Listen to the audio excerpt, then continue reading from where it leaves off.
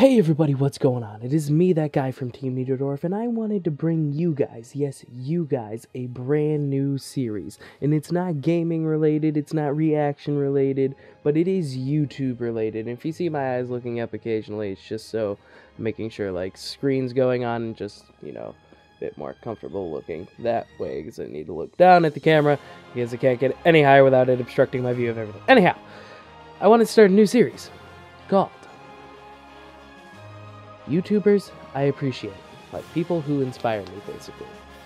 And I'm going to go through a bunch of channels I'm subscribed to and tell stories and why and what each of them do and how they've each impacted my life. And the first shout out, with no surprise to anyone who has followed this goddamn channel, is Teamfourstar. Now, I wanted to maybe go Masako or Little Karibo first, but I reference Teamfourstar so much on my channel that I feel like it would be a disservice to what inspires me most on YouTube to not do that. Because they are a huge reason why I'm doing this right now. They are a huge reason, is like a giant wake-up call as to what I'm doing in my life. So, I first found Teamfourstar after, I believe there was like a Christmas episode for Naruto the Abridged series, and it basically had a plug like, hey, Masako and Vegeta are in Dragon Ball Z Abridged, and I'm like, I like Dragon Ball Z, I like this Naruto Abridged thing, let's check it out. So this was like 3 or 4 Teamfourstar channels ago before they're on their main channel now, and like less than 1,000 subs sort of deal. Me and my buddy go over there, and I watch their videos, and I was actually one of the few people to see episode 1 for a while before it got took down, and then I was sort of disappointed to not see episode 1 there for a while, because for a while you could only see episode 2, and they even comment on it, like, episode 1, they had jokes in there that they weren't too proud of, like, they have a breaking the fourth wall joke, where it's like, now prepare yourself for my ultimate attack, double sun! No, give me the mic! No, give me the mic! Give me the mic! Is the name of a real attack? No, it isn't! Fine, I'll go practice my Vegeta, ass. Now prepare yourself for my ultimate attack. Keep your eye on the, a higher power level. Yeah, that joke. Anyhow, the reason they particular mean a lot to me is because a lot of you may or may not know this. I dropped out of college. And there is a reason for this. There was a lot of personal stuff, and I really probably should have taken the year between high school and college, because that summer was hell. And I will talk about that maybe in another video. In fact, I'm pretty sure I have, and it's just sitting on an almost dead computer, and I just don't know when I'll be comfortable enough to put that up, but let's just say a bunch of stuff hit the fan. And I took solace in the fact that I still had videos from Teamfourstar to put me through this place that I was in. I was in rough shape, and Little Karibo, dear God, like, he's part of TFS a little bit, so I can say, like, I binge-watched the entire Yu-Gi-Oh! Abridged series there. I rewatched almost all of Dragon Ball Z Abridged. I watched DBZ Kai all the way through. I was going through some shit, and I needed to find a way to escape, because the way I dealt with my problems was I either threw myself into something so I didn't think about it, or I surrounded myself with so much people and friends that I needed to put my energy into being present in the moment and not think about what was bothering me. So I went into my first year of college, and TFS was still putting out content. I was still laughing. I'll get to their gaming channel in another vid, because that deserves whole other set of praise, but yeah, I was going through college, joined a fraternity, became a founding father, or refounding father of the Beta chapter of Florida Southern College of Pi Kappa Phi, initiate number 602, for anyone who's interested. Yes, I know the handshake and all that, I can't do that on camera though, because I am sworn to secrecy. Just can tell you my number and stuff. It's all stuff I have on my jersey that's somewhere in my room. So all nice and folded. It's nice. Anyhow. Throughout that year, more stuff kept happening, and I kept finding myself going back to their channel as a way to, like, be like, man, I really need something to make me smile. I know this makes me smile. So a bunch of shit happens. I eventually get, not kicked out, but, like, semi-disassociated with my fraternity. My grades were slipping like hell, and it turns out I just was not prepared or in the mental state to do college. Like, subjects I would excel in, I would fail hard. I didn't feel like doing work. I skipped a bunch of class, which I don't recommend you do, by the way, unless you know you can, like, pass the course. Like, there were a few classes I passed because I knew the material well enough that I could get away with that. And some of the stuff, like, my high school teacher, he told me when I got there, I would be challenged mentally. And I was like, cool, because high school is a little bit easy for me, because apparently I'm a smart dude. I made a graduated valedictorian, but then again, I was in a class of like 18 people, and I helped half of them graduate, so I guess the bar wasn't set too high. Anyhow, shit, I just moved my camera. Anyway, so, this is all going into why it is important, so. Basically, I decided I needed to take a year just to, quote-unquote, find myself. You know, the school is very, very good, very accommodating, so no bad blood with Florida Southern College if this ever comes across them.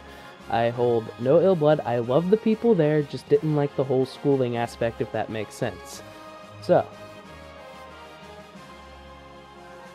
I came across this program, if you will, and I was like looking up psychology stuff because I was diving into that because why not? It interests me, like the human mind, like how people interact, sociology, all that stuff fascinates the ever-loving hell out of me.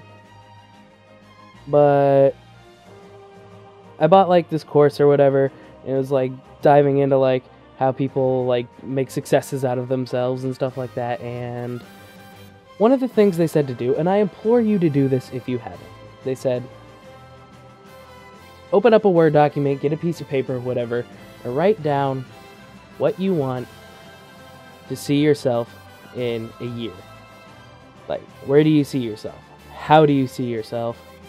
And it was doing this that I really sat down. First, it was like all the, materialistic things. Like, yeah, man, it'd be really nice to have like a nice computer or like good audio setup for YouTube, because I did sort of dabble in my YouTube channel a little bit, but not much. And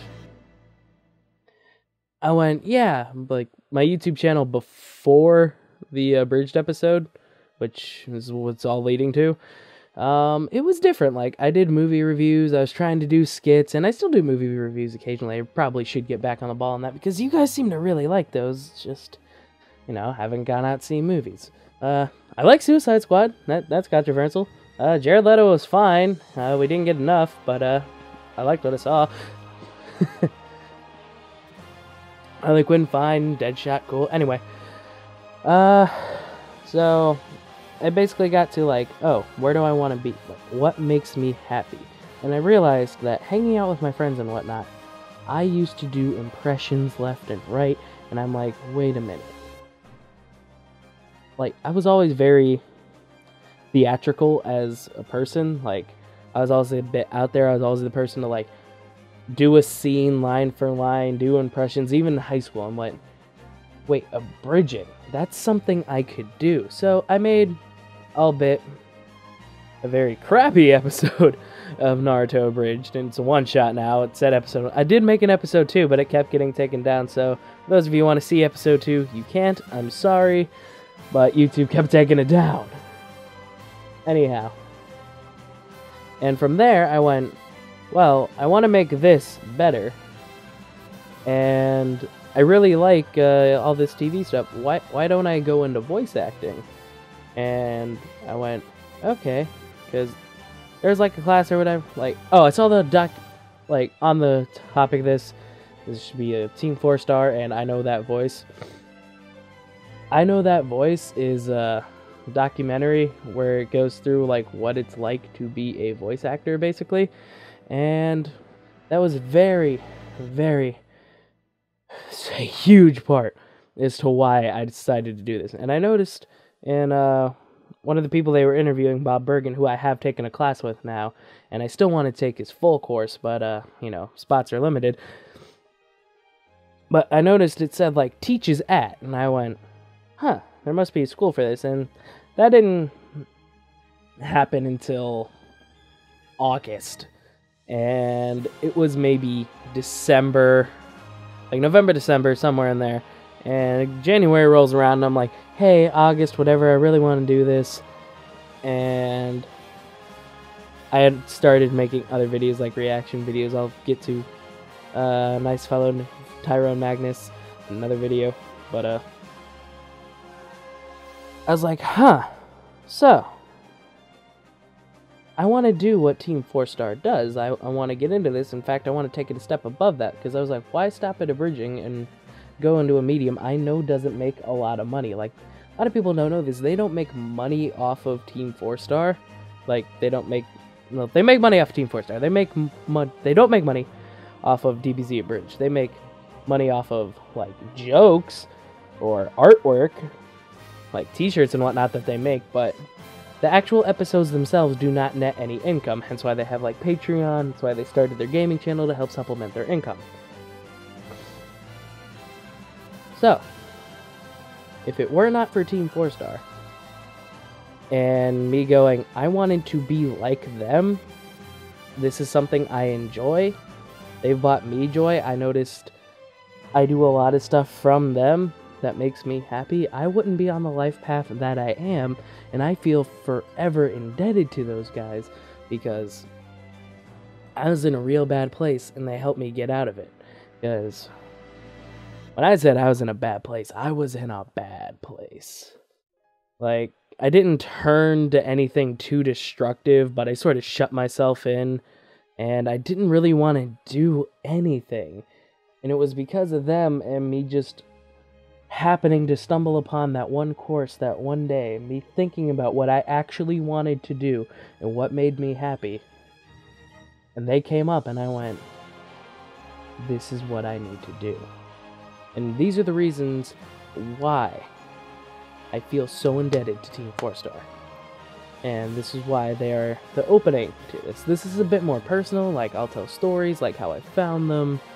You know, I may not even edit this episode too much, just because, you know, I like the very free-flowing thing. It's very visceral, natural. I'm not acting at all. This is all just pure feeling. I could put on an act and be like, Teamfourstar is the worst fucking channel ever. They take this thing I love, Dragon Ball, and they take the story and just ruin it. Like, seriously, you're gonna fuck up Goku, you're gonna fuck up Vegeta, you're gonna fuck up the Frieza fight, you're gonna fuck up Season 1, which is the best goddamn days of Dragon Ball, goddammit, one Broly! Okay, that one Broly part was, you know, I was acting, but terribly, but it's because I could rag on them, but I don't, because I have too much respect. Like, if I respect you, I can't really rag on you too hard. So, I know that voice. It's a very good documentary, because if it wasn't for that, on top of around the time when I found that thing along with Teamfourstar, I would have went, huh. Because Teamfourstar was the idea of, I want to do that. Then that documentary went, wait, I could potentially make money at this. Odds are slim, but I could, and it's fun. And it really is, because the classes I've taken and the people I met are the nicest people ever, and I have so much fun. And how I'm in my own Abridged series now. Like, how crazy is that? I might be in a few more soon. Auditions pending. Anyhow, but, you know, talking with the people and really good. Can't say anything, obviously, because NDA! At least I treat everything like an NDA, because that's how the industry does it.